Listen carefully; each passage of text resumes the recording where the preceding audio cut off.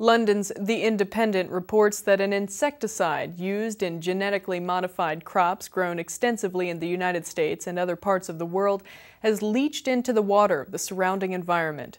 The insecticide is the product of a bacterial gene inserted into GM corn and other cereal crops to protect them against insects such as the European corn borer beetle. Scientists have detected the insecticide in a significant number of streams, draining the Great Corn Belt in the American Midwest. The researchers detected the bacterial protein in the plant detritus that was washed off the cornfields into streams more than a half-mile away. They're not yet able to determine how significant this is in terms of the risk to either human health or the wider environment. Emma Rosie Marshall of the Carey Institute of Ecosystem Studies in Millbrook, New York said, quote, "Our research adds to the growing body of evidence that corn crop byproducts can be dispersed throughout a stream network and that the compounds associated with genetically modified crops, such as insecticidal proteins, can enter nearby water bodies."